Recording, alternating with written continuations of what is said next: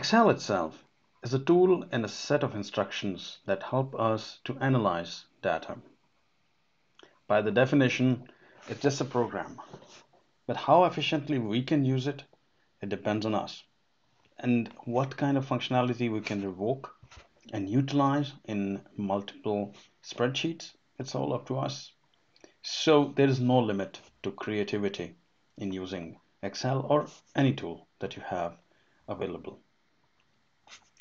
Today, I will quickly demonstrate to you how you can create a small action tracker for yourself, which eventually can be beneficial for you to track your business and personal actions that you may have in future and you would like to close them and conquer them. Very simple and easy. I will come across this topic in future as well to demonstrate some more details around this. But today we'll start with a very basic setup, how you can make a small tracker for yourself. I'm pretty sure you'll enjoy this, and I'm quite hopeful that it will be very useful for you as well.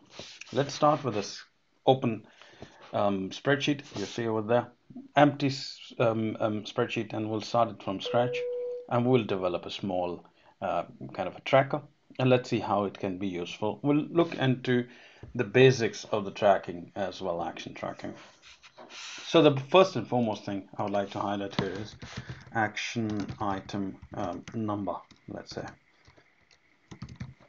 So action item number, let's start with 1, 2, 3 and then take it down.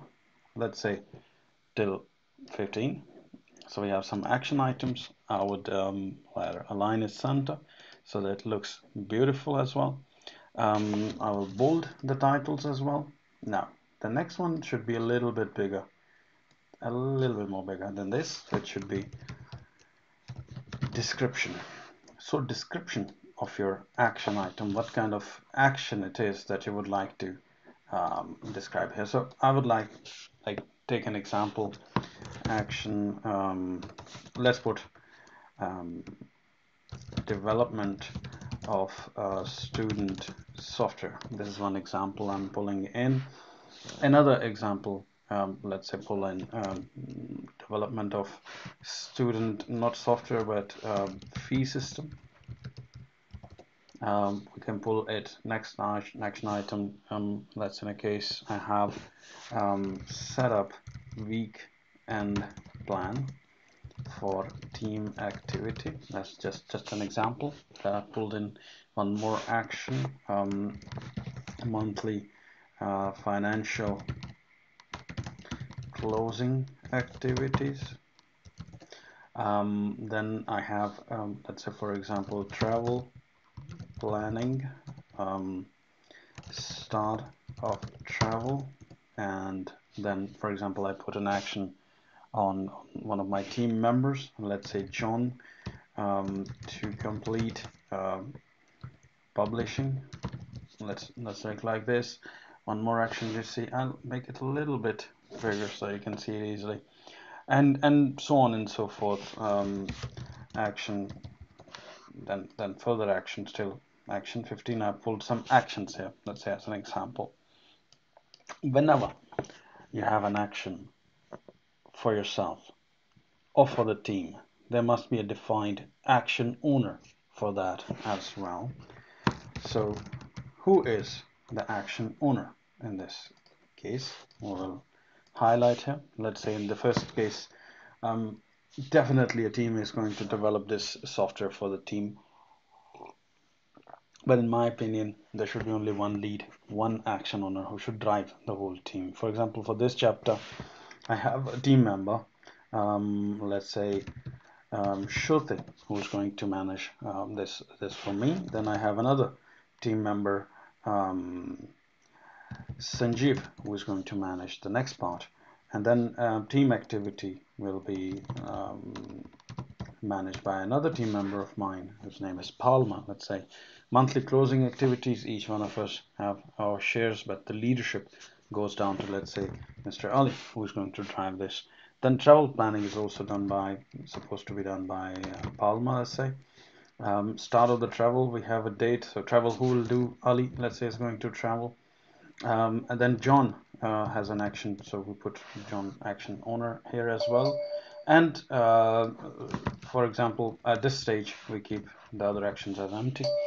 We have an action owner, we have action items, we have action description as well.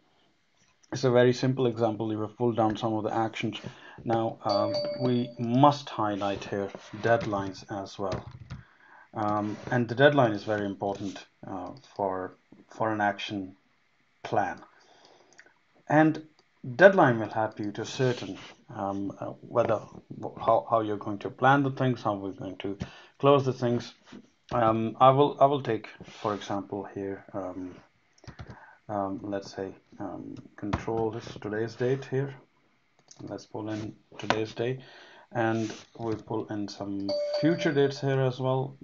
Let's take examples and take one more example. And okay, these are, I've pulled today's date very specifically for a reason.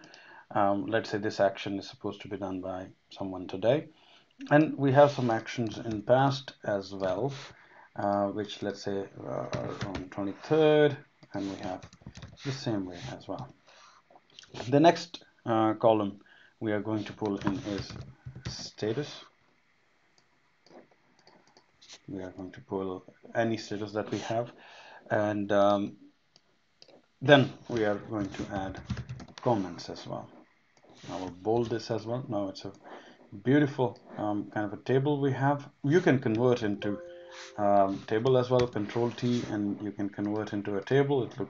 It'll look very beautiful, more professional.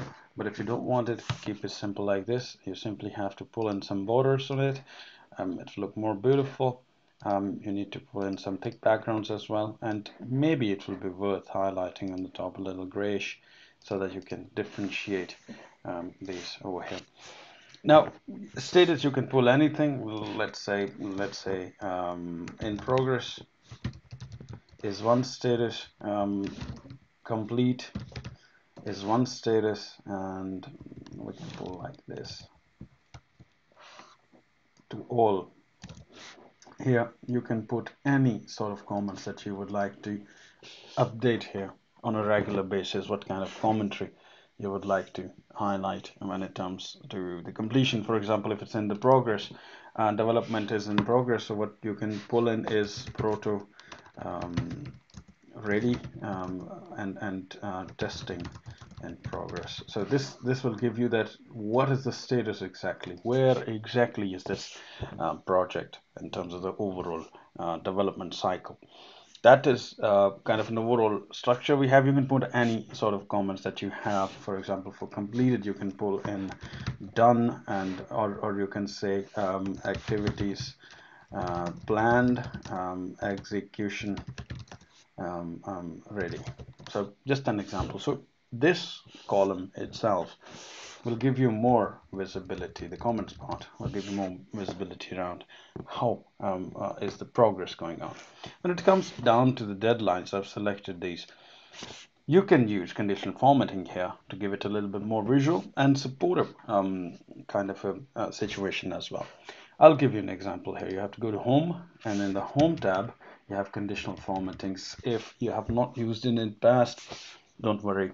Go to my channel and find conditional formatting. I have a separate video for that. I would rather put this link in the commentary as well down there, in the description rather, so you can click on that and look how this conditional formatting is done. But we are going to practice it now.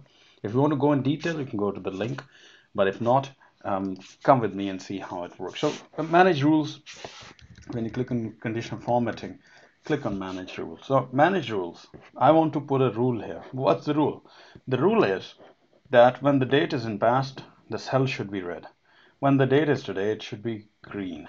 And when the date is in past, let's say, it should be something else. Let's see. Let's start pulling some colors on it. This is using current selection. The current selection is the deadlines. And I will pull in a new functionality. Let's say here, the cell value is, let's say, equal to, and we have to select today's date. Today's date is 24th. Formatting should be fill should be red, and when it is red, you will not be able to see properly the text, so it's best if you change the color of the text to white as well. So this means that in a case, if the cell value is equal to today, it will be red, which means it's your action item today. Fine. I'm just giving an example. You can make it green as well. Let's say if I make it light green, this is today.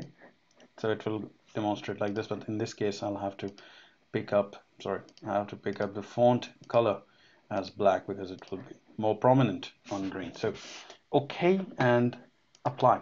The moment you apply, you see that wherever today's date is picked up, it is green now, which means when you come down to your tracker, wherever it is green, it's your action that you have to take. You have to do something today, or someone has to do something. You can pick up the phone and ask John, hey, are you up to your tasks? Or you can pick up the phone and ask Palma, hey, Palma, are you going well with the task, etc. This is one situation. But I would add more rules in exactly the same current situation. The next rule is if the value is greater than, sorry, let's make it less than. Less than means the action wasn't passed. If the cell value is less than today, I will pick up the date today here. You can see it's a picked up date today. Then the format should be, let's say, red. Now, this makes sense to have it red, considering the fact that, there you go, because action is not done. So whenever you look at your tracker, you see red dates. That means there's a problem. So you need to take actions on that. For example, in these cases, the deadlines were in past. So somebody didn't take action. So you need to take appropriate push or actions in that direction. Now, what about the future dates? We have some future dates as well. So we'll add one more rule. Format only cells that contain cell value greater than today. So I will select here, sorry, I'll click here and then select the date. What kind of format we should give it? So we should, let's say, give it yellow. So the yellow means it's going to be in future, so we don't have much problem with this, and we'll look into this. Now your tracker is ready. You can see it's very simple tracker. It has action items, descriptions, action owners, deadlines as well, and statuses you can see over there also. So we'll go into more enhanced, comprehensive, and a little bit more complicated kind of a setup where you can link, for example, timeline with the status, etc., etc. But just to be steady, I'm trying to keep myself on a very simple level so that everyone can understand. Stay with me and we will go on to the next steps of action tracking as well. But this is very basic. You can pull your own personal tasks as well. You can pull your own kind of a organization tasks as well. Whatever you believe you need to discipline in terms of the timeline and actions, I think it's worth starting a day with this kind of very simplified. It takes like hardly 10-15 minutes to set it up, I mean fill it up, and then keep updating it. And these guidelines that you will set up in this tracker will help you to understand how you can make follow-up of the actions that you may have in future or in past as well. We'll continue on action tracking. We'll continue on development of spreadsheets that are useful, that are helpful for us, and that we can utilize to gain productivity. That's the purpose of the tool, indeed. So stay with me. Don't forget to subscribe to the channel. Do share your comments about the video. Do share if you want some enhancement for yourself that you want to see with your other fellows on the YouTube as well. I will be very happy to bring it on this channel. Like the video and share it with your friends. Take care of yourself, fellows. Stay safe, and I look forward to speak to you very soon. Bye bye.